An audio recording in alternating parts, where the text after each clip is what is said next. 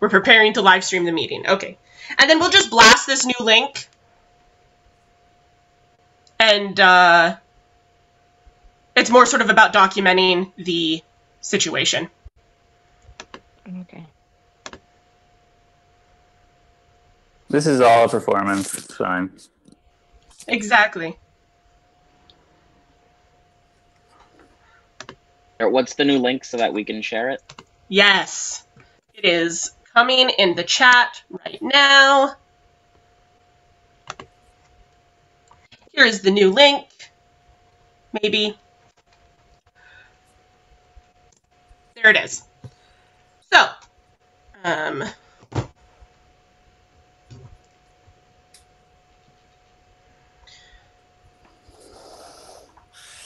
we gotta love technology. This is just the way that things are now. I set up this like live stream at the beginning of the week thinking it would be effortless, and of course it was not, but that's okay. So I'm just going to change this link in my Instagram profile. And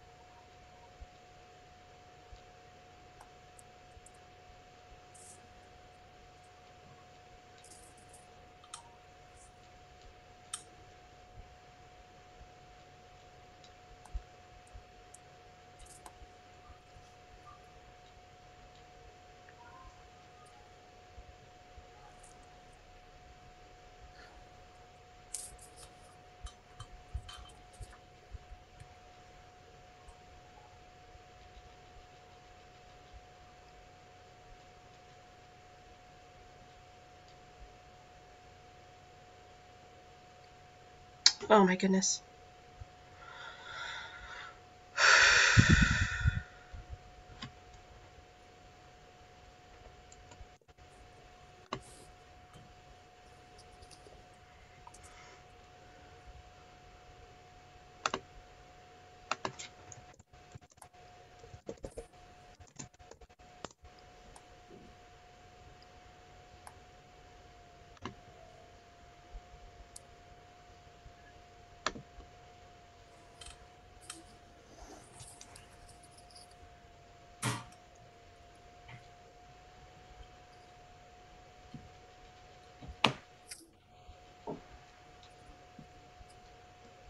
I put the new link in my profile thing.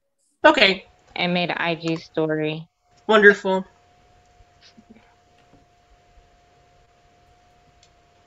Mine is not working.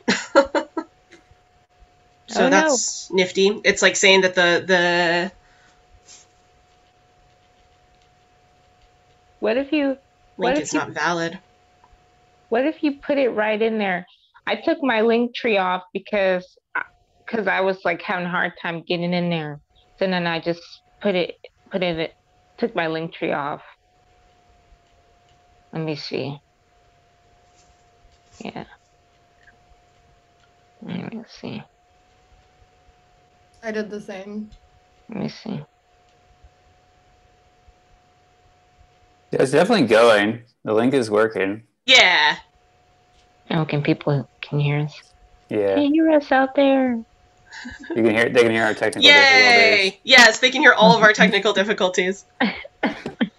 Technical difficulties. Check.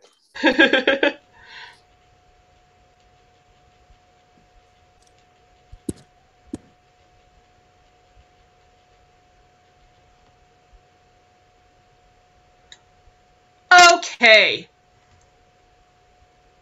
So I have the link updated. I'm good to go. Is everyone feeling ready to go now? Finally, that we have all of this technical stuff figured out. Lovely. Only 15 minutes late. I think we're doing pretty good. Oh, can you change the co-host thing again? It got like flipped again or something. Yeah, of course. Make co-host. Yes. Thanks. No problem. Okay, so hi everyone, welcome to the Conditions and Possibilities Artist Talk here on this terrible platform called Zoom. Thank you for being patient as we worked out our technical difficulties. We're happy that you are here, and I know I'm happy to be here. A little exhausted after yesterday, but ready to sort of delve into some of these issues and sort of work through some of these really, really big questions with all of these brilliant people. So Conditions and Possibilities is I guess a series, a performance festival idea that I have had sort of brewing in my brain space for a while. And it's pretty much like what my work has been about for the last like 5 years, really. And I was sort of inspired by this quote from the text, from this text called The Artist at Work, Proximity of Art and Capitalism, by Bojana Kunst. And she writes that, quote, "Art is firmly intertwined with questions concerning the conditions and possibilities of life itself. Art interferes with the disclosure of potential modes of common realities. The new political effect of art could therefore be sought to produce situations from the assumption that the capacity to act is larger than the pre-given institutional means to realize it." End quote. And so often, you know, I feel like I know personally, and I feel that this kind of comes up a lot for the people that I interact with, whether they're artists or they do other things with their life, is that we feel constrained by the realities of capitalism, this system that we all sort of find ourselves inside of. And people get very sort of, I guess, you know, the term is we're sort of all doomers about this, right? We can't like sort of see any sort of future outside of the way that the world is currently organized. And there's a part of me that really truly believes that art and the power and the work of artists, cultural workers, and people in these spaces can actually transform the systems that we're operating inside of. And so this is what this sort of event was all about, was to see what some of these visions are for the ways that we exist inside of and potentially transform capitalism and the systems of oppression that currently exist. So basically what's going to happen today is all of these wonderful artists are going to get an opportunity to introduce themselves and their work. We're going to do a little screening of some video that occurred yesterday during our action in front of the New York City Stock Exchange, one of these sort of institutional bodies that tend to dominate our lives. And then we're going to sort of have an open discussion where we will be posing questions to each other about some of these realities and their possibilities for change. So I guess I will start, since I'm already talking, just to introduce myself a little bit. So my name is Noah Ortega. My pronouns are they, them. I consider myself mainly a performance artist. Thus, I make like live artwork that exists mainly, that is produced from like my body, rather than making objects or other sort of like visual representations of the things that I'm thinking about. I tend to work very conceptually, and I tend to do a lot of like research. My practice is very much motivated by theory and things like that, of that nature. So my piece yesterday was thus like so far untitled, but was basically about debt, and the way that debt is a sort of the central factor in the way that financial systems currently operate, right? So like debt functions as, like our debt functions as credit for like banks, financial institutions, and people of incredible wealth. And so like what does a practice of refusal when it comes to paying back debt, like what might that generate? This is sort of the question that I had, right? I've been very interested in the concept of a debt strike and what it might mean for people on a mass scale to refuse to pay their debts, and the way that that might impact the credit of major financial institutions, for example, right? Sort of linked to broader ideas about divestment and the power that like a consumer base might be able to exert that isn't just about putting more money into the system, but rather taking money out of the system. So those are just some of the things that I've been thinking about. Obviously, there's going to be a lot more that we're going to talk about today, but I have definitely talked way too much already, so I'm going to mute myself and sort of pass the torch on to the next person that would like to share just a little bit about themselves and their work. Whoever would like to go next can just sort of jump in.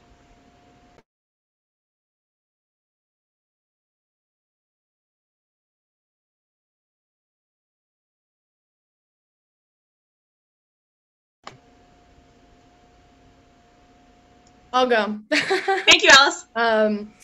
Yeah, I have an Aries moon, so I'm always the one who will take the bite and go first. But yeah, my name's Alice. I am a recent student at Parsons School of Art and Design for Fine Arts, and I'm old, so it's kind of fun and weird and interesting, and a lot of that has to do with my relationship to capitalism.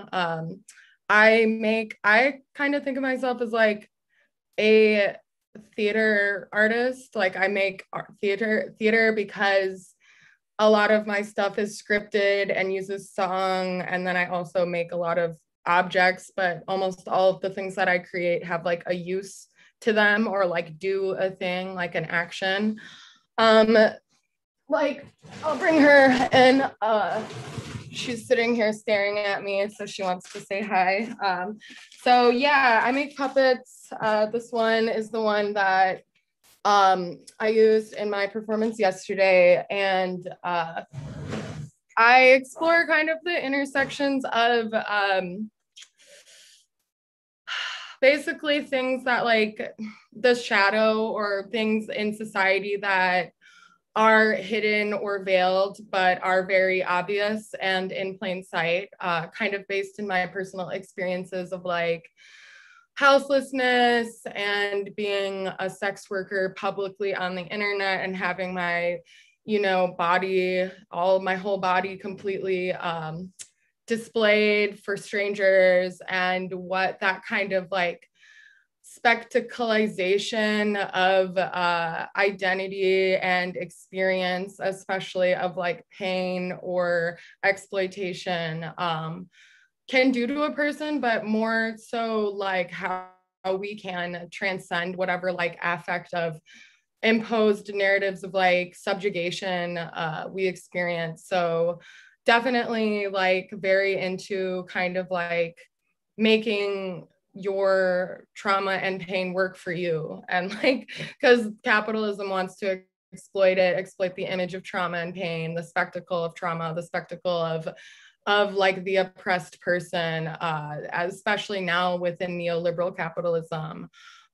So beyond making it work for you, like I guess my piece yesterday was about how I have used my experiences of like very intense violence I've experienced being a sex worker to make me a stronger person, but not in like a cheesy way, like menacing, like actually hyper intelligent and like kind of exploring the holy power of survival and how hyper intelligent poor people are, not in like a condescending like fetishistic way of like street smarts versus intellectual smarts, that it's all coming from the same place of it's like there's no logic to that assertion. Sorry, I'm looking for like a thing that I wrote that I wanted to say, but basically it was, where is it?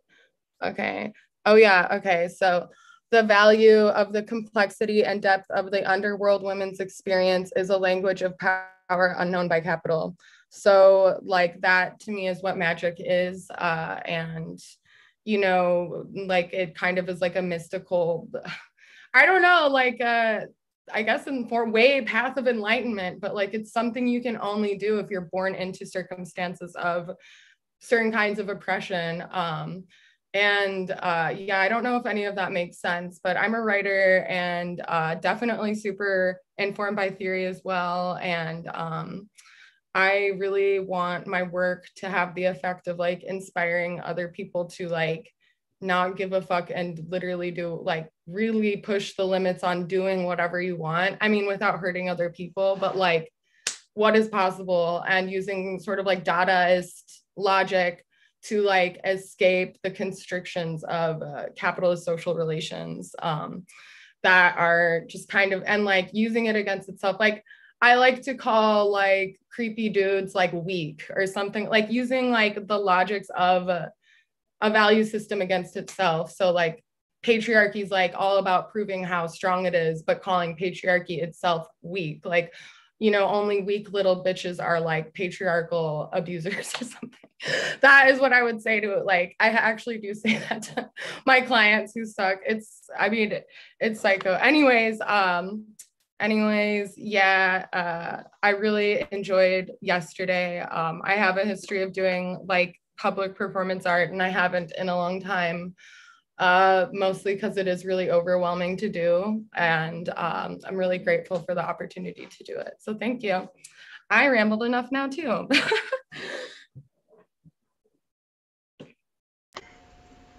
Thanks so much, Alice. Don't feel bad about rambling. It's going to be the theme of the day, I feel like. So yeah, whoever would like to jump in next.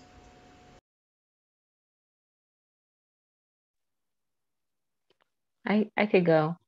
Hi everyone, my name is Simone, and I describe myself as an interdisciplinary artist and researcher. And I somehow I fell into performance art, and then late last year I decided that I'd mostly focus on making work about water.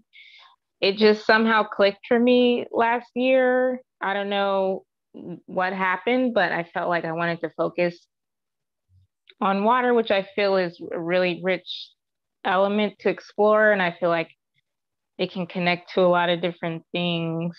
And then lately, I've been interested in making work about the body. And then also singing.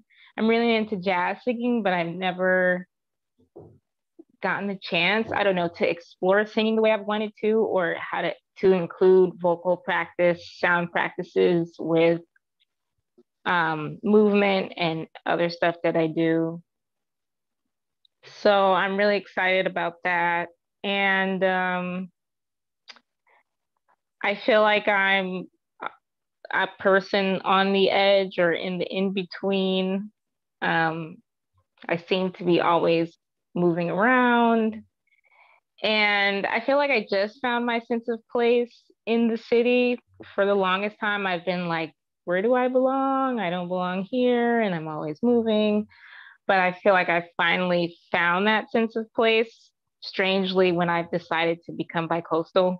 And life's always taking me somewhere. I feel like I don't really have a lot of control. So I do ground in my water art practice a lot because I feel like that's something that anchors me. And so what I did yesterday was, it's called Water on Wall Street because somehow I got wind that Wall Street started trading water.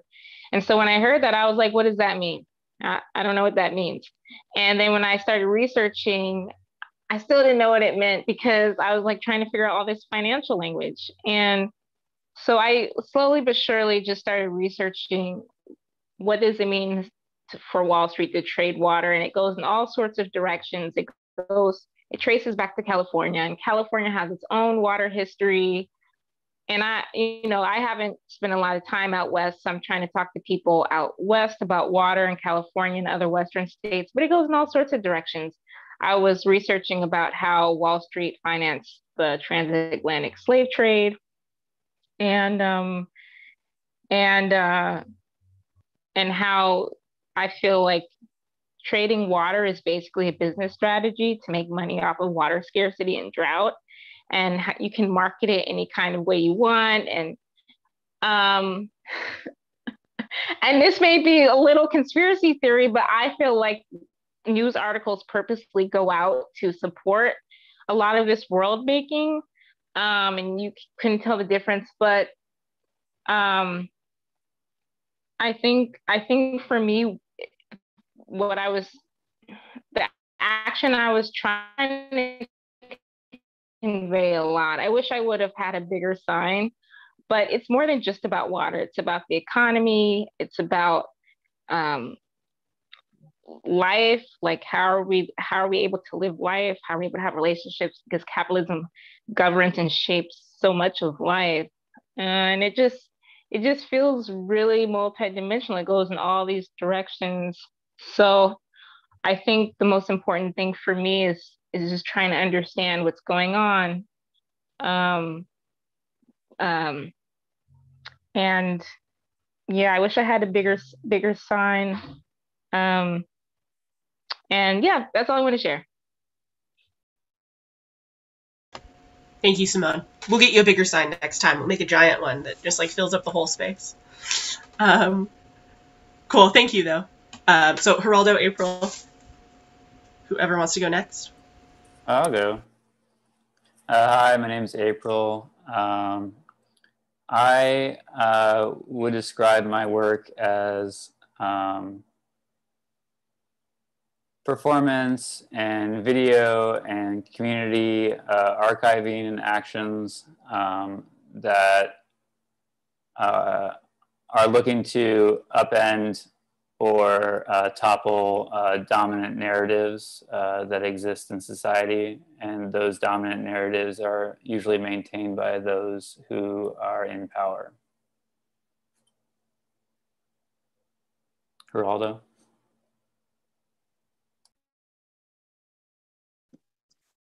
Well, thank you, April. My name is Geraldo Mercado. My pronouns are he, him.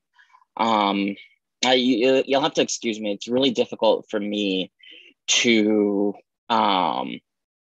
discuss like a performance directly after it happened. I will go out of my way typically to avoid discussing a work for several weeks until I had a chance to sort of like process it, sit with it. I don't look at documentation or anything. I usually don't look at documentation until it's time to share it. But I do like talking about my work once there's a little bit of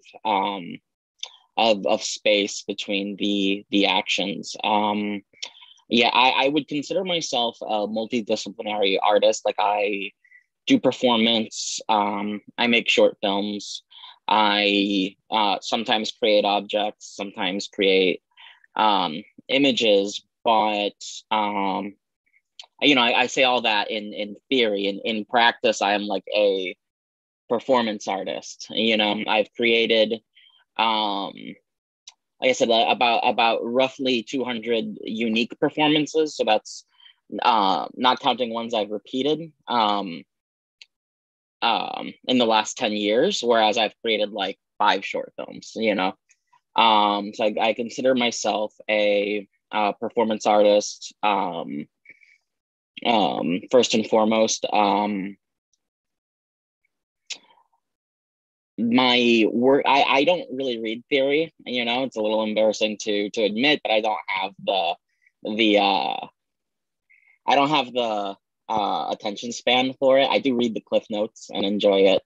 I feel like I got really into punk rock and horror movies when I was 13, and that's still very much my wheelhouse. And I feel like I developed my politics by getting really into the band Crass as a teenager, and kind of that's what's informed my my worldview since then, pretty much. And I feel like when I create a performance, it's a lot of the energy that I bring to it is like a desire to to see myself like performing with like a group like that, back in the day, like you're a kid listening to music and you're like, wow, I want to do I want to do this, and performance art kind of for me was the end point of that desire. And yeah, I think I like thoughts about capital. I've always been prevalent in my work in one way or another, but I guess I feel like I should save that discussion when we go into the pieces proper. Fantastic. Thank you all so much. I know it's a little sort of silly to try and like summarize like what your practice is in 5 minutes, so I appreciate you all like even giving it a try. So thank you so much for that. So I think now what we were going to do is show some footage from yesterday, this action that we did in front of the stock exchange. So April, if you want to get that set up, I think we'll just tuck in. That's going to be about like a 20-minute sort of situation. So yeah. I think this will be good, like context, and just to get some like visuals and some, yeah, context of what exactly we are going to be like discussing.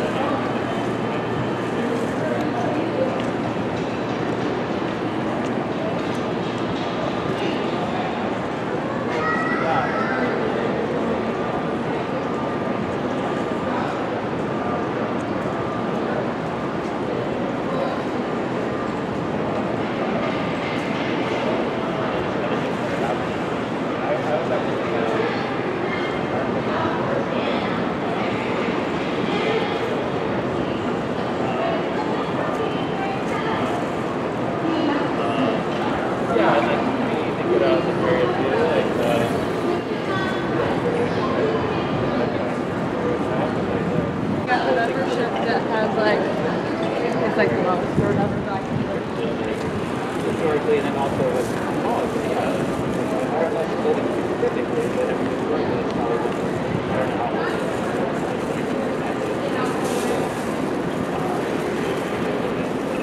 Yeah, this area is definitely older.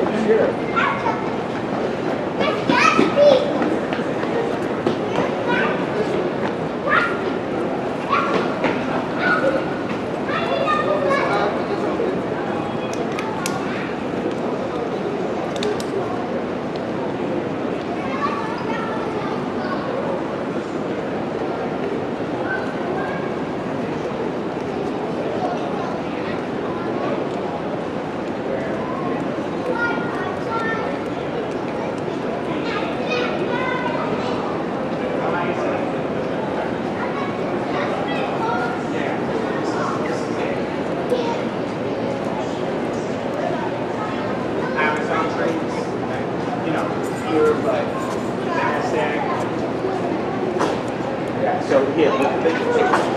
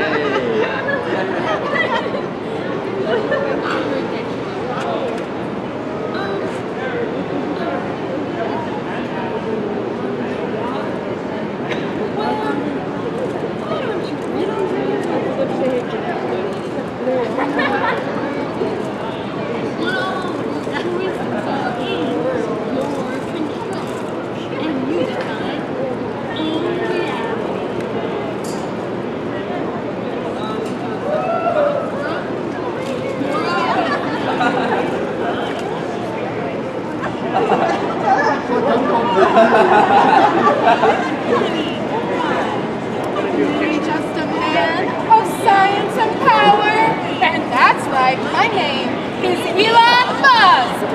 You I love Joe Biden, I love it. may genuflect before me. Had a little face.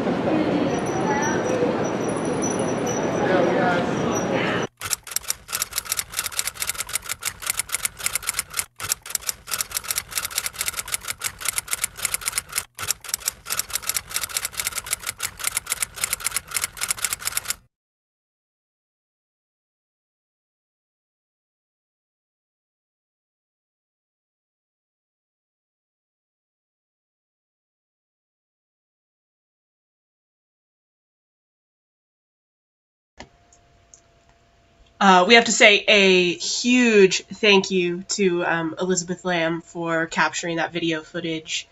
And thank you, April, for getting that edited very, very quickly so we could show that today. This is a very rough cut. That's okay. I like it rough. It's fine. I really love being able to like see that. I was obviously very sort of like masked up and couldn't see a lot of what was happening around me. So it was I really appreciate getting to see all of the work that you all did. So now that we have sort of those images, that context, I thought now we could sort of transition. We have about an hour left, which I think is just a perfect amount of time to have a robust discussion. Just around, again, some of the bigger questions that are coming up for all of us through not only this work, but through our process of putting these pieces together and just kind of, I know, at least for me, the context of like my life. So what I thought we would do is that I would just start with a question. We would just sort of see where that leads us. And if folks have further questions or thoughts, we could just sort of like let the conversation develop as it will. So I guess the question that I would like to pose first, and it was sort of interesting to me, sort of in terms of watching this video, was the simultaneous action, right? The way that we were all sort of like doing our own thing. We were all obviously individuals inside of the experience. But it became sort of this collective motion forward, right? Like this collective movement. And I am reminded of this phrase, this image of the social hydra, right? So this like mini-headed beast that can attack from like multiple different angles. That is ultimately one creature, but each head kind of has its own unique and individual subjective sort of position and experience. So I'm sort of interested in the way that you all experienced not only like the individual experience of doing this, but also what it was like for you doing it, collectively, and sort of what that means for not only your work, as an artist, but what you sort of see as the work of like a collective body in dismantling some of these like conditions that we exist under. That was a complicated question, but hopefully something will come through for you all. So, position of the individual and the collective, how are they related? How do they interact for you? Yeah. I can start again. Aries moon again. But yeah, I really, when I'm performing, I go like, it's almost like the most internal feeling that I have. Like I feel so like psychically in a bubble, and like I have to do that because engaging, unless it's like a piece specifically about engaging with the public or with the audience or whoever, other people. But that's just like to preserve like I don't know, my stream of consciousness and not get distracted from whatever like mission I'm doing in whatever performance. So it was also really amazing to see how everyone else was functioning as well, and doing, or functioning, what everyone was doing. And I feel like it really went together very cohesively and like organically, like even aesthetically and movement wise, it really felt like there was some kind of cohesion. And that to me like speaks to this sort of like phenomenon I've had in like, I've done a lot of group public performances, but like where even if you're not even like looking at each other, like getting cues from each other, like somehow, I don't know, like the energy will just kind of like more, if you're open to it like guides you, and there's this sort of group cohesion from that. And I just think that's some kind of spiritual phenomenon or something like that. I don't know how that happens, but it always seems to happen. Like coincidental things or synchronicities, like and some of the things in the perform, like even with the public, like that guy on the bike, like picking up the flowers while you were spinning and you were like touching, I don't know, this frozen like object. Like I couldn't really tell what it was, but it looked like a amorphous like popsicle or something like that. I don't know. Like that kind of stuff is just like, I feel like it just breaks the reality open or something. It's like a tear in, you know, the drudgery of daily life. What is that one? I have this book, The Revolution of Everyday Life or something. It feels like situationist or whatever. It's like creating the context for that kind of magical and otherworldly or poetic experience to exist. And I really focus on how like that in my work on these kind of like poetic synchronicities can be like almost like life-saving and like signs of something more than whatever like traumatic or oppressive or mundane experience like you're having in society as a result of capitalism and systems of oppression. So like to be doing that in a context where others are also doing it really does feel like, you know, I try to be realistic and not go into like too intense of like utopian, like, or like delusions of grandeur of like what my art is doing or not doing. But like, I do really think that it does have a strong effect. Like people seeing that in like a group doing that versus like I mean, it's such a different thing when you see like one person doing a crazy performance versus like a group, like because the group has power and people associate groups with having more power. So like, I just wonder how strongly it affected the audience and the people who were walking by. And I mean, that's just like the kind of thing that like, if you were like a preteen and you're a weird artist person, you saw that, you'd be like, oh my God, this is crazy. Like people can actually do this. Like, I want to do that. I mean, I was kind of doing weird performance art when I was in middle school though. Like anyways, I've been doing this shit a long time. But yeah, and it's healing for that reason too, to like be doing it in a group, or like it's invigorating and enriching, because some of my like best childhood memories are of like me being like, let's put on the craziest outfit we can and like walk around the neighborhood and scream at people, like kind of shit. Ooh, I don't know that's not for me. But yeah, so it's just very for my practice, like, you know, especially with COVID, you know, it can feel very isolating to be making, and I've made a lot of video work because of that and during COVID time and got into that. And a lot of the audio I was playing was like videos that I had made. Like I made this porn that was like me basically reading Society of the Spectacle, or like not, but like there's an audio recording of that book, kind of as like making fun of my clients for fetishizing like the person that, you know, me as like the hot art girl, like making fun of them directly to their face.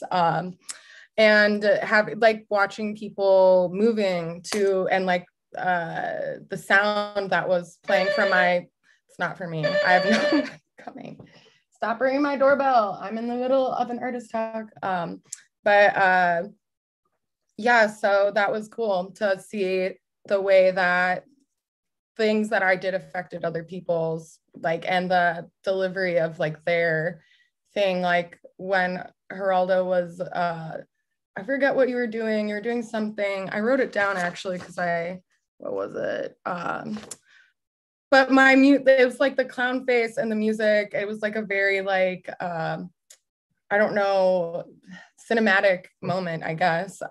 So I'm gonna stop rambling again, and just say, yeah, it really meant, it was very enriching to my practice. And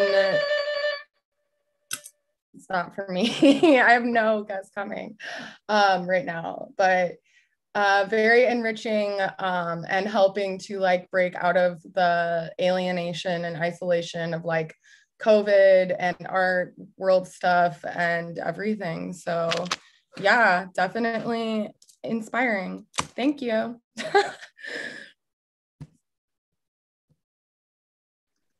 I feel like for me, one of my assets as a performance artist is the ability to completely control a space. Like when I'm performing somewhere like Parallel, for example, sort of having these defined boundaries, knowing who is there to be engaged with the work, and then being able to completely hold their attention for half an hour or however long. I feel like as a performance artist, that's the most important thing in my toolbox for me above anything else. And so doing a public performance where the audience is really transitory, where people come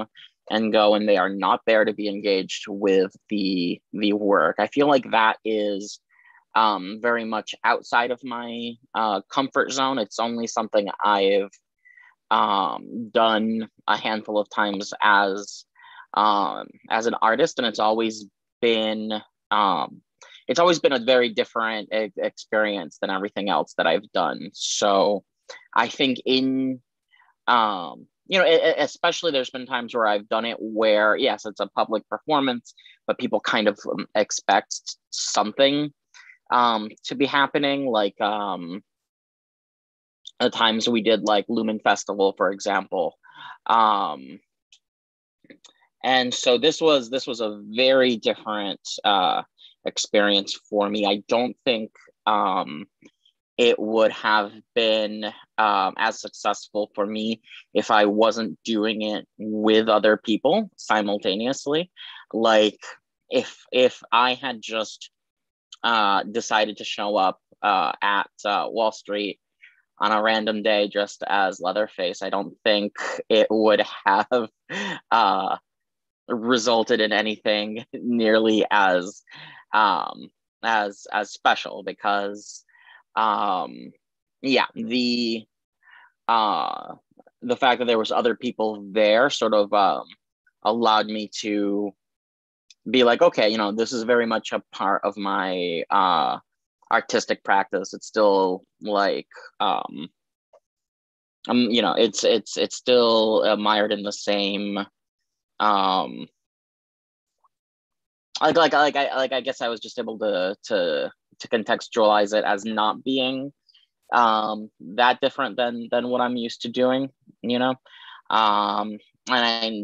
I one of the things I noticed the entire time, and I feel like we all commented on after the fact, is that there was some, we were doing some weird shit, and people were there with cameras, and they were pointing their cameras in such a way so that they were framing they wanted shots of the buildings, and they didn't want to get any of the weird shit in those shots. It's people kind of went there with a purpose. The purpose was seeing Wall Street, seeing the New York Stock Exchange. And I think about the sheer amount of human suffering caused by those institutions, and I think about our utopian ideals as artists, and people being like, all right, let me not get the artists in this shot of the New York Stock Exchange, but I also there was a lot of people who were really positively engaging with the work. And if I had I didn't see the moment where the delivery driver grabbed the flowers, so I was really happy to be able to see it now, since I feel like that I feel like that person engaged with what I was doing in exactly the way that I wanted him to. But yeah, I feel like it was a really successful afternoon of performance art, because it was I think the collective action was a big part of that.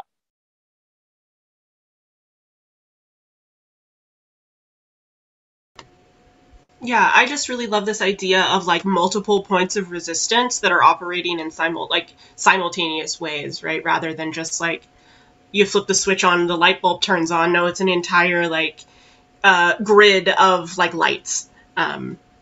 If you don't pardon the metaphor, right? So it like becomes so much more powerful, so much more brighter, and people have a more difficult time to look away, right? If they're trying to take a picture of the stock exchange, they have to be very creative in order to ignore us. And it actually forces them, maybe this is me projecting, but I feel like it forces them to engage with the space in an entirely different way. Like the things that they have to choose to ignore, the way that they have to choose to position themselves, the way that they have to choose to position their cameras, actually forces them to take a new perspective on the space entirely, which is, I think, potentially powerful. Even when they're trying to ignore us, they're like still forced to move their body in like a different way. Like literally somatically, it forces them to like engage in the space differently. And I think that can have like an interesting effect, even like long term, right? Like they're going to look at those photos and be like, why is this so weird? Oh, that's right, those weird artists were there. And if it was just like one person, it's very easy to sort of ignore the one person. And I think that happens also a lot in New York City, right? Like there's a lot of stuff that's like easy to ignore because it's isolated. But then when you see it sort of all happening at once, it's like very, very present, and is going to have like a greater impact on you sort of in the long term, regardless of whether or not you engaged with it directly or not in the moment. So yeah, I just also thought of another quote that I wanted to share. The quote is from this book called Molecular Revolutions. And the quote is, when people are happy together, it becomes subversive behavior. And I think that is certainly my experience yesterday, where it was like, I haven't been necessarily even socializing with a lot of people at once for a long time. And so to be together with people that I like and respect, doing this like very sort of wonderful and cathartic, thing that is coming from my physical body, and we're all doing things with our bodies in the space together. Not only is that like invigorating, again, as on an individual level, it also becomes like incredibly powerful on a social level. And so like what I guess I'm interested in sort of thinking about the ways that we can sort of like cultivate that sort of subversive togetherness, not only like in our art or through our art, but like on like a wider social scale,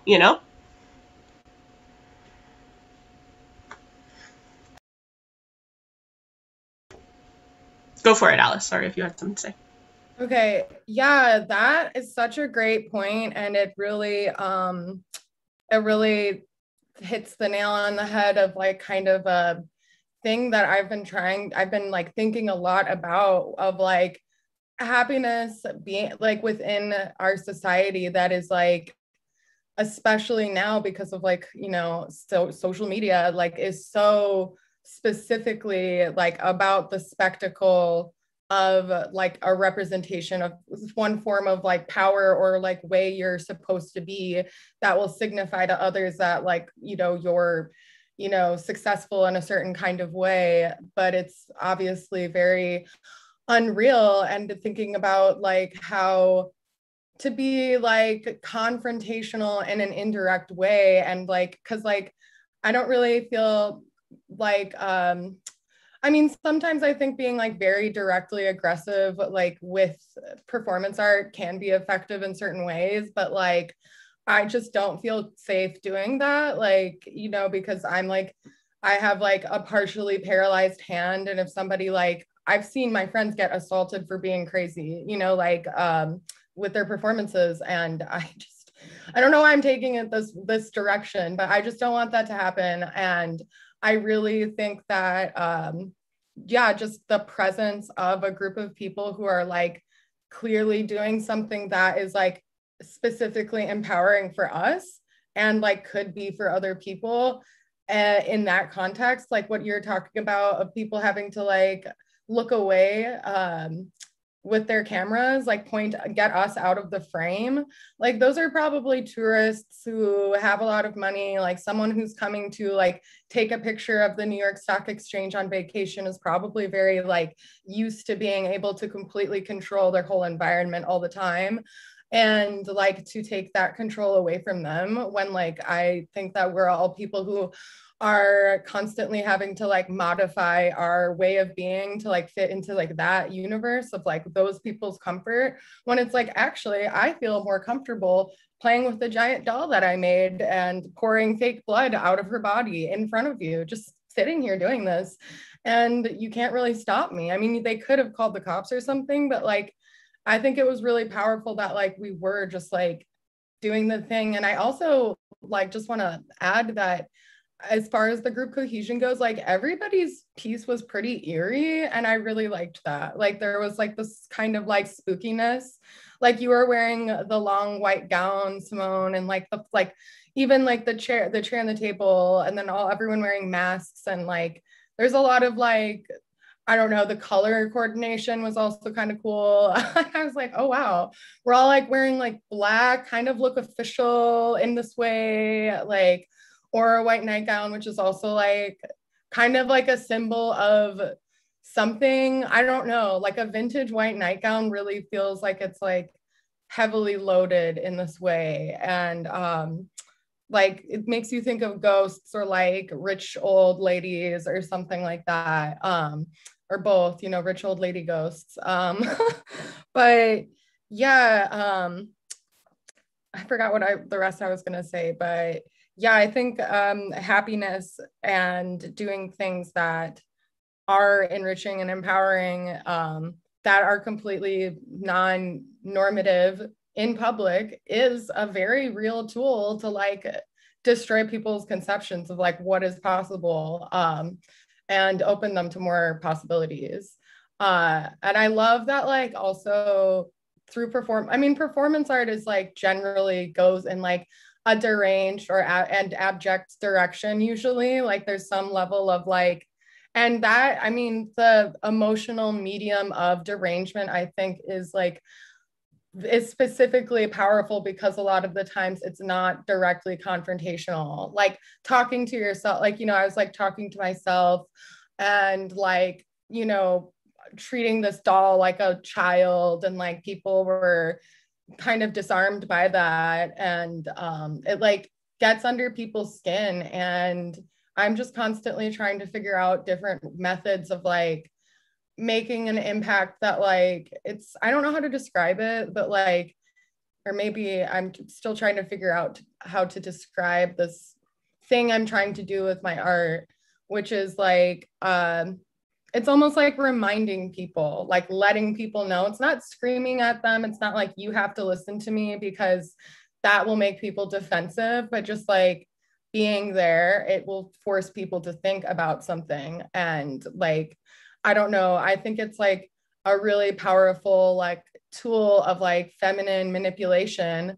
And that's another thing in my art. Like I explore ways that people have to survive that are not like moral, you know, like people having to use, like I have to lie and manipulate my clients and like psychologically control them basically, and they're cheating on their wives. Like I don't think any form of labor is moral under capitalism. It's not like, and I'm just saying that as a sex worker, because there's kind of this push to assimilate like this kind of like sex work being this like great thing that heals people, and most sex workers don't think that or care, and that's not most sex workers' experiences, because like when you live in poverty and you're trying to get out of it, like everyone knows you have to do like fucked up shit to do that.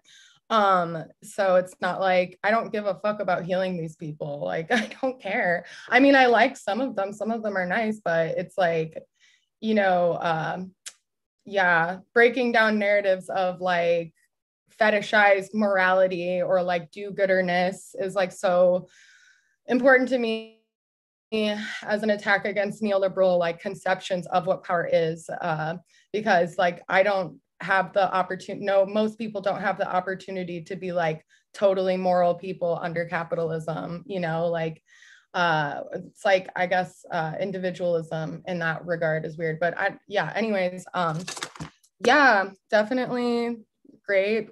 I'll let somebody else talk now.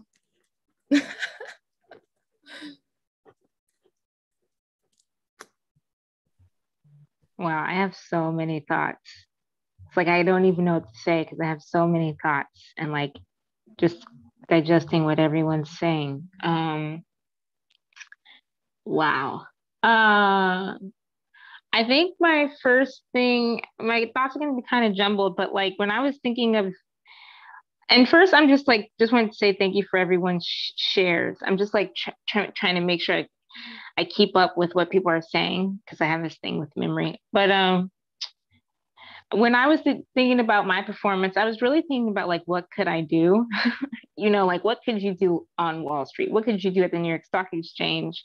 And I planned on wandering to the water, but I only got to a certain place and I passed the bowl. And I really was like, what could you do here? Like, I guess that's questions about approach. Like, do you want to approach softly? Do you want to approach like, you want to run into the crowd that's gathered around the bowl and be like, they're trading water. They're trading water. Don't you know what's going on? And then I feel like I'm like a person that just wants to fuck shit up. But then I'm also like, oh, but I don't want to hurt anyone's feelings. And because I really wanted to like run into that crowd of people around the bowl and just like, I don't know. But then I didn't. And then I was telling Paulina, I was like, oh, I wish I would have done this. Paulina was taking photographs. And so there's just this question of like, what could I have done? And then I'm like ruminating about like my style and like I could have done this better. And I think I'm like that because I'm really interested in if this is really helpful to talk about and reflect on what we did, because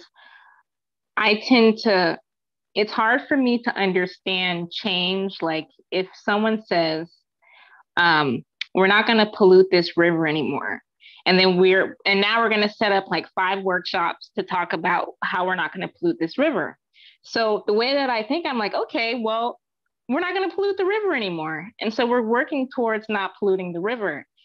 So it's confusing if I'm in a process where we're doing all this talking and all this whatever, but it's not really about the river not being polluted anymore.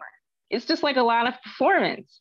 So it's hard for me to, when I think of like change and transformation or whatever, it's like hard for me to understand like doing something, but that's not really what it's about. And so I think that informs a lot of how I work, which is why I'm really interested in play, because everything's not always about like, and there is this sense, which I've heard in a recent Zoom call, I guess it's very like US centered, where there's this messages of like changing the world. And I got that message in high school, like changing the world. But then it's like, how does change happen if you don't address it? How does change happen? And I guess that's what's swirling in my mind when I think of my individual performance, because I'm like, I just feel like I feel really frustrated. I feel really frustrated because, I guess the word that comes to mind is like, when will X, Y, or Z finally happen? I guess that's the question. So I guess I'm just saying that, where like I'm just, I guess underlying my performance is like, how can I make an impact? Because we're talking about impact and effect, which is why I'm so bummed about my small signs and what I could have done better. But also I think it's really powerful to like roll up at the New York Stock Exchange. I thought it was so cool to like walk down the street and see everyone. And then Noah was like, okay, we're going to start in 5 minutes. And that was just a really great feeling to be in a group and find our place and perform in front of this huge institution. Like, we're literally in front of the physical structure pillars that are holding up the economy of the country. And I was looking at it, and it just feels like a curtain, like who's in there? You can't see anyone. It just feels very mysterious. And so I really love that we did that. And I'm like, oh, there's this feeling. I was like, let's do it again. And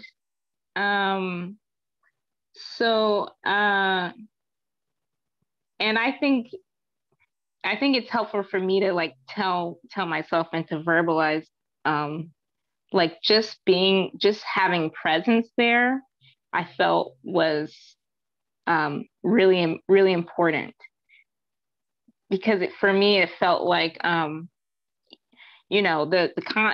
things aren't just suddenly changing and we're in a post-capitalist future, but it feels like pushing an edge, like just pushing a little bit further. And surprisingly, the cops didn't bother us. It was actually kind of peaceful. And there were so many things that people said. Darn it, and I wanted to comment on some things.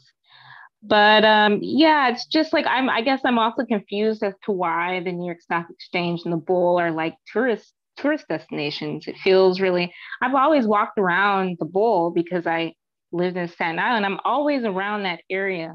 So it just clicked for me that like this is like a tourist destination. So I feel maybe that's a mechanism of capitalism. I'm like, how did these places become tourist areas? Because that's a form of protection. But the people taking taking the photographs and yeah, it just feels or I don't know what I don't know. I think it was a physical visible disruption for the tourists, maybe. And I think it would be great to see more of those kinds of disruptions at these really powerful places. So I'll just leave it at that.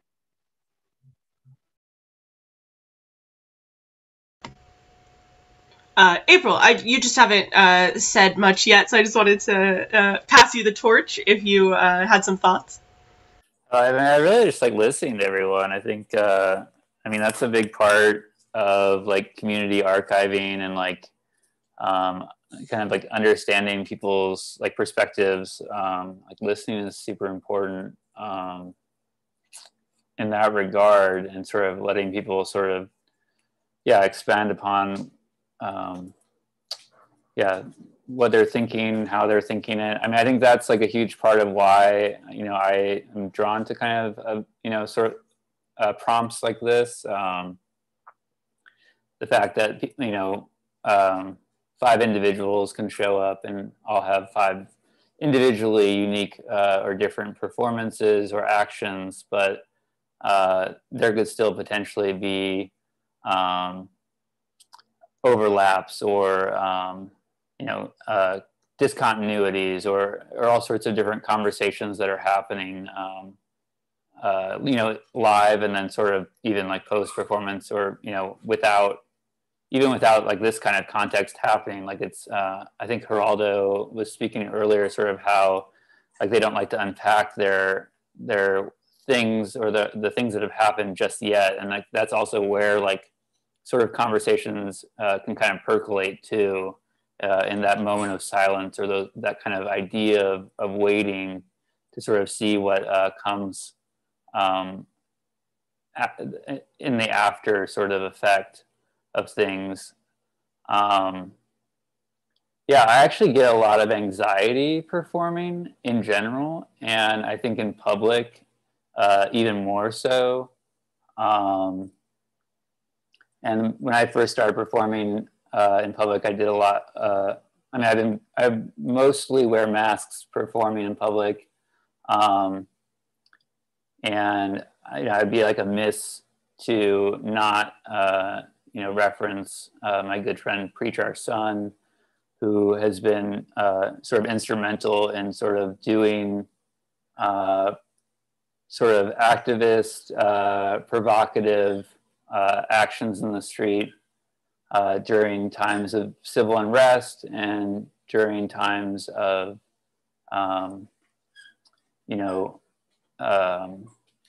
moments that are taking place in our country, in the U.S. specifically, that are, have catastrophic effects in all sorts of different ways in society. So I think,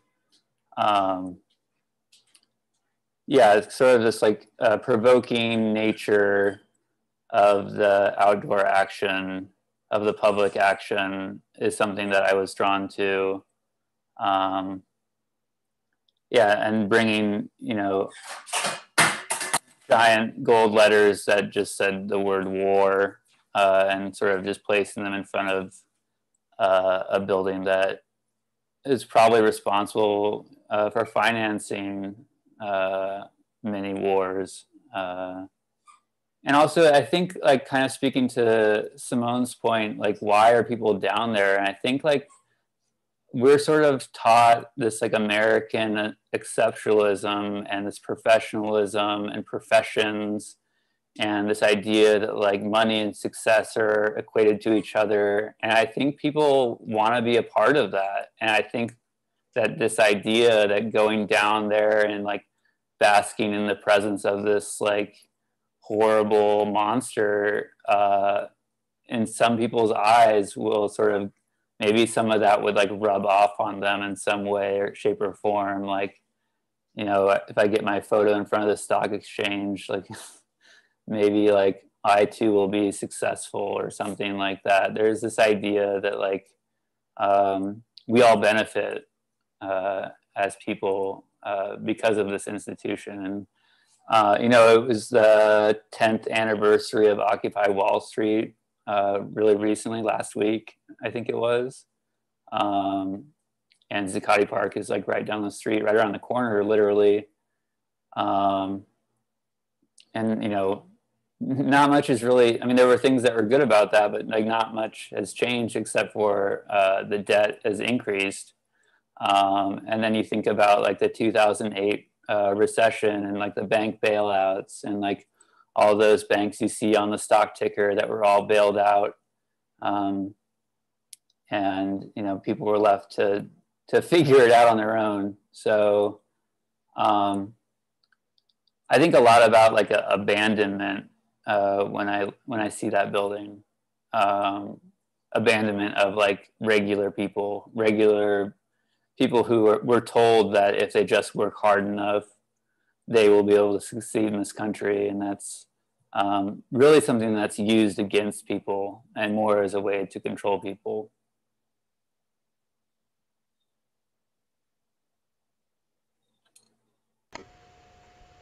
Yeah, that is something that I am, like, on that last point, something that is very, very present in my thoughts pretty much constantly. These days, particularly as I'm like been unemployed for a while and sort of questioning the like need for work or the desire for work or the imposition of needing to work hard, whatever. And I just find it so interesting, right? That Wall Street, the stock exchange, the World Trade Center, and Trinity Church all sort of share this like same like 4-block radius, right? This sort of centralized location of this American mythology of like money being religion, being God. We worship through our productive labor, and then we'll be blessed with success and increase. I mean, like, there was people walking by with 9/11 museum gift bags, like they had just been to the 9/11 museum and wanted to stroll past the stock exchange. Right, we like visit these shrines to capitalism where we can pay deference, and like you said, April, like maybe if we take the photo, we will get some sort of like gift from capital to bless us with like success. And I think it's really part of this, like, oh yeah, go ahead, Simone. Sorry. I wanted to, sorry to interrupt you. I just wanted to jump in there because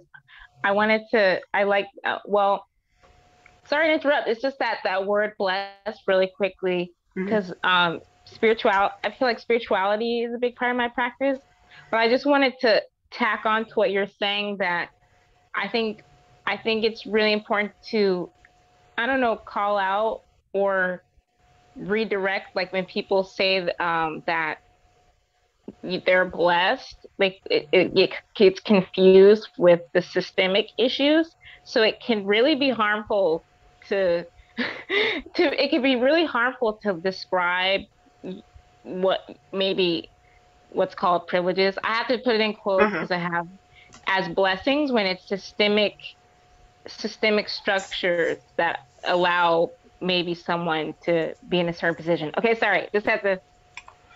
No, you don't need to apologize. Thank you for that. I guess I chose that language because I do feel like there is almost not necessarily a spiritual connection to money, but a religious connection to money in this country. And so I use that language in like an ironic way, but I get what you're saying, and like shifting our relationship to like the way that we understand the way like privilege functions, I think is really important. And like understanding that, yeah, it's not some sort of higher power situation. It's literally like the system, the structure of the system, which offers sort of people opportunities or pathways forward and like the ability to access these sorts of things. And it's not through hard work ever, almost, right? It's people have privilege, whether they're born into money, they have access to certain like economic structures or educational structures, and it's like turned on, made toxic in a way that if you're not able to like access those things, well, it's because you're lazy. It's because you haven't worked hard enough. It's because you don't have enough fortitude. So like a big part of what my piece was about was really sort of the practice of refusal. And what does it mean to refuse these myths, to refuse this imposition, to refuse to pay our debts to society, right? Like, why do we need to be, why do we need to prove our worth in these sorts of ways? People should be allowed, we're all humans on this planet, we should be allowed to exist in that way. Just allowed to exist. We shouldn't have to prove that we are worthy of existing. We're not, worthy to have a home, worthy to have enough food to eat, worthy to do da-da-da-da-da. That is, I find, like, not obviously not conducive to like building a society that like helps everyone, right? Because it forces us into these positions of like having, again, to prove our value to society. So I really am interested in this idea of refusal as a practice, and I think it goes along actually with like patience also as like a process of as like a mode of refusal, right? To like wait, and to not be sort of in such a rush to prove ourselves. And so like, thinking about ways that we can refuse to be a part of the system, even in small ways, I think can be just a really powerful like resistance against these impositions. And finding creative ways, because like sort of the problem with all of this is that we still need to exist inside of capitalism, right? Like we all still need money. We all still need to pay rent. We all still need to buy food. We all still need to like take care of ourselves and pay our electricity bill and all of that crap. So how we can sort of find that balance between taking care of our needs and also like refusing to participate in oppressive or exploitative systems. And I think, again, coming back to like the collective, for me, that's what I find is sort of the best way to escape some of these things, is to get outside of the individualistic sort of mythology of America, that if you as an individual just work hard, you can achieve success, but rather to refuse to participate and rather turn towards each other in order to bolster and hold up our endeavors, right? Whether that's whatever that might be. Can I jump in for a second? It's just something I noticed. So April, when you were speaking, you had called the people working in Wall Street monsters, and I thank you for that. And I think Alice had also mentioned how we all sort of embodied the eerie, either like the ethereal white robes or just, I was literally dressed as a movie monster, The word monster and the word demonstrate have the same, linguistically, they have the same root word, because you have monsters, which are, how do I say it? Like cautionary tales, fairy tales that you tell children. The monsters demonstrate a morality, and I know for that was a big consideration for my piece, because my piece was based on the movie the Texas Chainsaw Massacre, which is sort of I like to use the repetition of phrases in my work. Like I'll take a song or a phrase and just wring as much meaning out of it as I can across several performances. One, I like to repeat the phrase, "It's going to be okay." That's a well that I have collected water from many times. And so this phrase, "who will survive and what will be left of them," was something that by chance I kind of included in the Zoom performance I did for Performancy Forum last year. And I kind of brought that, I wanted to bring that same energy onto the Wall Street performance. Because the movie I'm referencing is literally about class struggle. And I was like, okay, what if what would it be like to transplant like this monster from one location to the other? But in reality, the real monsters are the real monsters weren't us. They're usually in the buildings behind us Mondays through Fridays, and so we brought the sort of aesthetically eerie into a place of actual monstrosity, and I really like that for us. I think just quickly on that note too, it's like I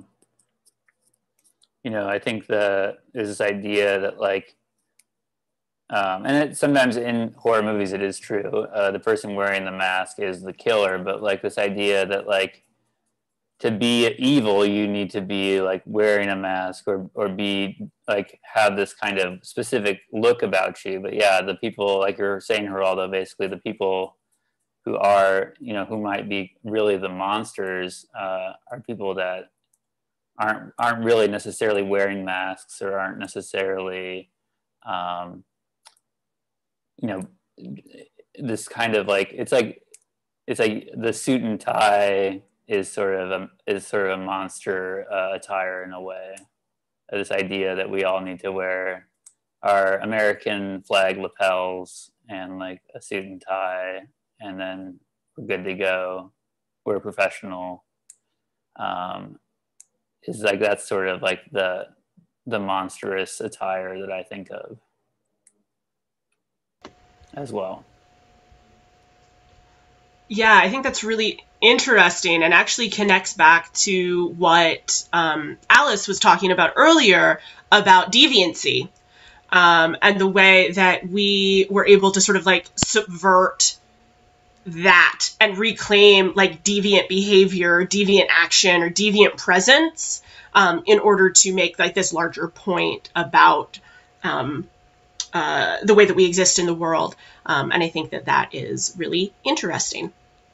Can I jump in? I feel very passionate about something that I, making sure something is said, which is, okay, that like, okay, you're talking about refusal, and I think it's really important to understand that like refusal is going to look very different for every individual and like group of people, because you know, like I existed, and I'm saying this as like someone who existed basically completely outside of society for like over a decade, and am now entering into academia because I realized like at the end of the day, like as someone who was like forced not by choice into like complete like crisis and chaos and instability as a result of like, you know, my family upbringing, whatever, and then not being able to break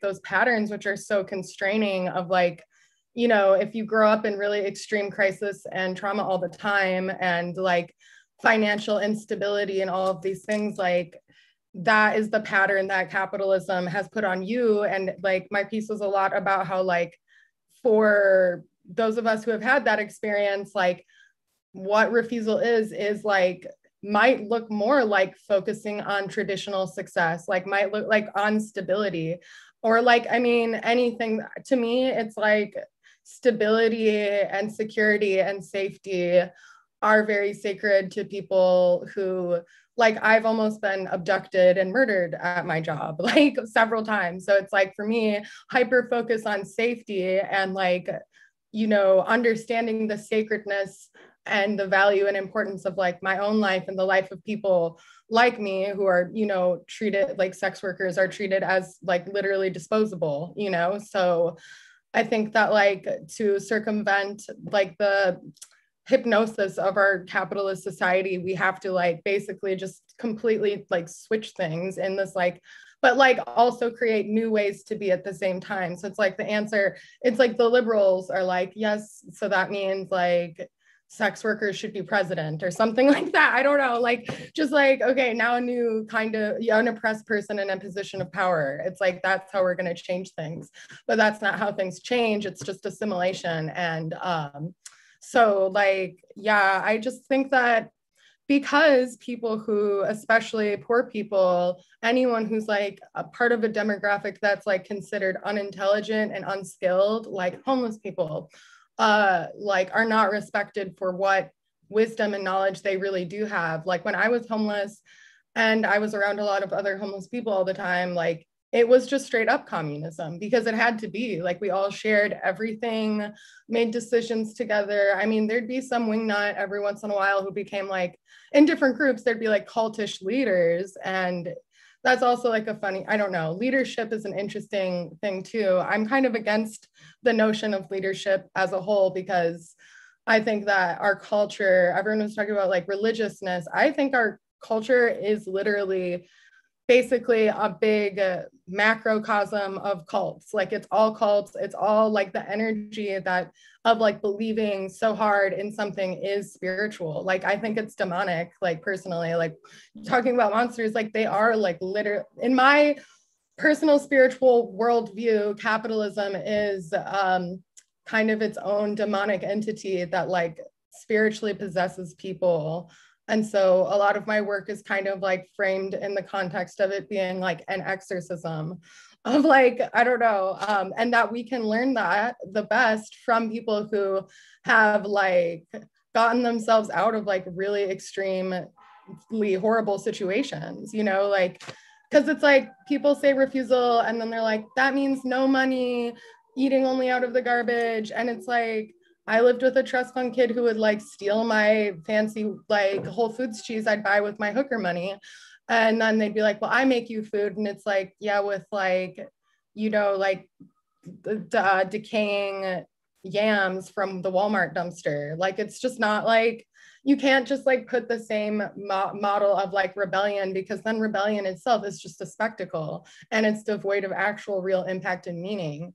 So, you know, it was more rebellious for me to buy nice cheese as someone who's like not always been able to do that, versus like my friend or my ex-friend, she ain't my friend anymore, but like stealing my food and like basically criticizing me for like buying food at Whole Foods. Like these kinds of things actually do take up so much space. And I think it's really obnoxious and ignorant. Like, you know, everyone constantly surveilling each other's behavior to see if it fits into this like mold of, I mean, this was my experience in the communities I was in that were radical or radical anarchist, whatever, is it was like, yeah, just rebellion became a spectacle. You had to do specific things to be considered like rebelling in the right way.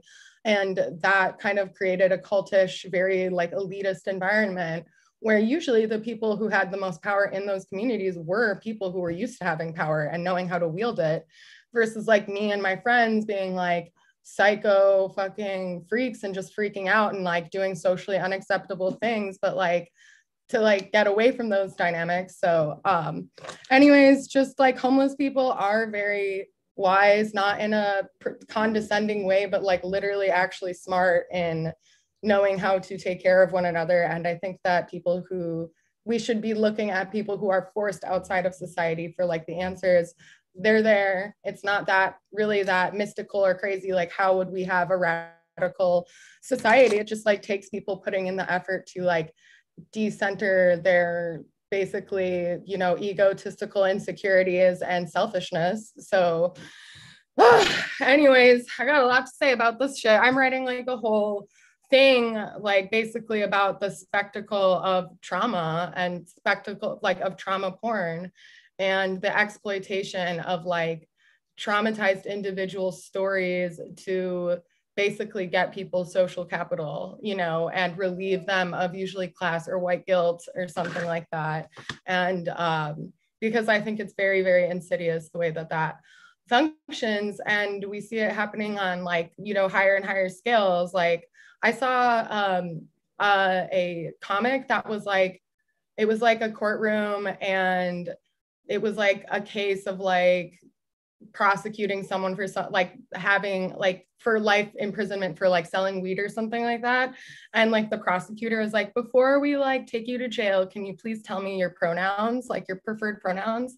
So it's like, I don't know, shit like that, where it's like, yeah, anyways, the most monstrous thing to me is like when people act like they're helping or changing things, but they're actually controlling and reinforcing the neoliberal power dynamics that like basically make it where we're living in a fucking like demented, like hypnotic cult of selfishness. I don't even know how to explain it. It's just very intense.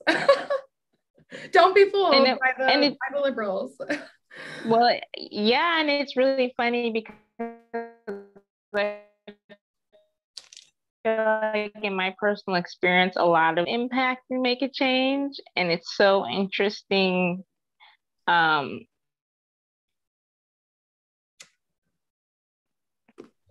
it's so interesting, the cults, the cults.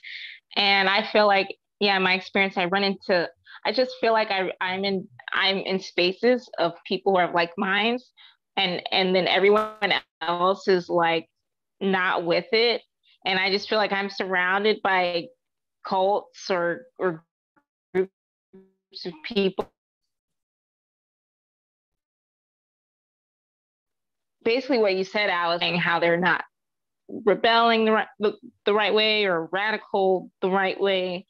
And so it feels like one big navigation of the world, which is why I've been really thinking about like intuition, or like, what do you do when there's so much like noise? I don't know if I want to describe it that way. Um, because there's all sorts of voices saying whatever, and especially on social media with the following and the whatever. And then also there's so much to respond to, but I think it was something else Alice said, or I think we were talking yesterday. I just personally feel that like, um, I just think a lot in the art world, there's a lot of performativity. I think that like with homeless people or people, there are people who, I don't know what I'm trying to say. I just feel like, and this might, I'm always thinking about people's feelings. I'm sorry, but this might make some people upset, but I just feel like it's like lots of middle class artists who are commenting on like how to change communities or whatever. And it's like, I want to hear from people who are low income and who are poor and who are homeless shelters and who are in the street. I want to hear from those people. Um, and then it goes, but then the other side of me is like, now what happens if, like, for example, you've been houseless or you've been broke for a decade and broke for 5 years, and then all of a sudden you gain more money or you gain more resources. I feel like that's a really interesting question to think about, because I feel yeah, I just feel like that's something to think about. Um, because I guess, and personally, I go in and out of different classes. And so I struggle with, when do I feel good? You know, like this experience is really shitty and really uncomfortable. Up, now I'm here, but now do I like feel bad? Like, what do I do here? Up, I'm here. And I think I'm really grateful that I go in and out of classes, because I think that if I didn't, I wouldn't understand. I wouldn't understand how I understand now. And even though some things have been really extremely painful and bewildering, I'm really grateful for those experiences, or else I feel like I'd be kind of clueless. And then finally, I was saying that, like, I really feel like a lot of people, I feel like this may not be for everyone, but I feel like if a person is used to safety, like consistent safety and stability, they might not have any idea what it's like to be on the street and not know where you're going. And so, or someone maybe, yeah, they have a consistent stability and safety. I can see why that person might look at someone else who's struggling and be like, you're not working hard enough, you're complaining too much, you know, you just have to take responsibility for your life, wake up earlier. And I just feel like it's that personal experience that I feel can make a difference. I know it's but it's just amazing. Someone experiencing XYZ that could change their perspective on things. So I don't know. Is it bad where I'm sort of like, I just want maybe these people on Wall Street to, this is really bad to say, but I feel like it can be helpful. If some of these people on Wall Street, this is so bad, but like if they become homeless, not for a week, not for 2 weeks, but for a year, maybe 2 years, how would that change their perspective? And I would never wish that on anyone, but I think it'll, you know, I think on that note, Alice, I'm so sorry to cut you off. Okay. We are just after 4, and I promised everyone that 4 would be the hard deadline for the end of this talk, but maybe we do a part 2 sometime soon, because I think we still have a lot of things, a lot of really, really interesting things that are coming up, and a lot of really good shit to talk about still. So I guess maybe we can go for a couple more minutes if anyone wants to just like have one last thing to say. Otherwise, okay, Alice, do you have something to end with? I don't want to end it with it because it's kind of negative and bitchy, but it's like about what happens when millionaires become homeless, because I know people who have done this, and it's yeah, they should, I mean, maybe it helps them, but also they still know how to have power because they grew up in it. They like will always have that socialization of like knowing how to control power and wherever they are.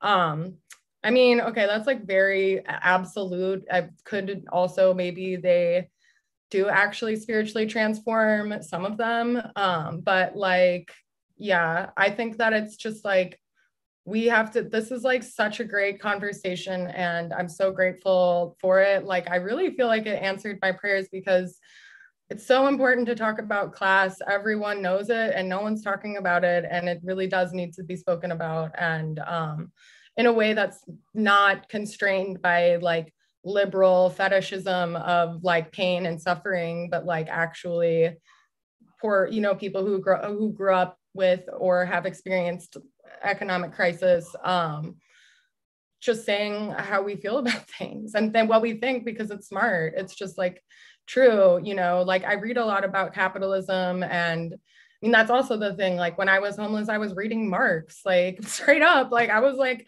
I'm gonna understand why the fuck this happened to me. Like, what the hell is going on? You know, and things like that happen all the time.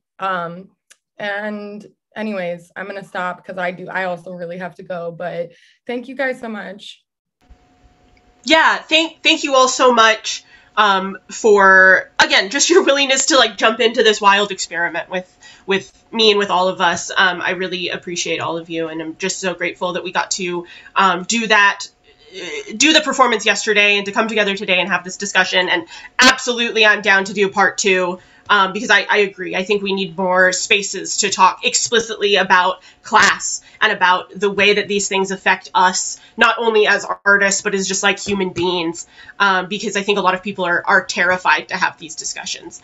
And we need to not be so scared about it, because this is the only way that we're going to find solutions or alternatives or whatever. And I think it's really important to, you know, say that, like, to question these things and to open up the spaces for questioning and to deepen our levels of questioning, and not just be so ready to go to like the rational sort of like ready-made liberal solution to these questions, because it's not that easy, and it's not that simple, and not that like the edges aren't smooth, you know. It's difficult, and it's hard, and it's sharp, and we have to be ready and willing to grapple with these things. So I just really appreciate your willingness to do that, and your presence today and yesterday, and thank you so much to anyone who is watching or who will watch this in the future, and be on the lookout for part 2, I guess. So have a wonderful afternoon. Thank you all so much.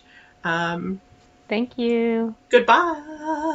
Bye. Thank you. Bye. Thank you.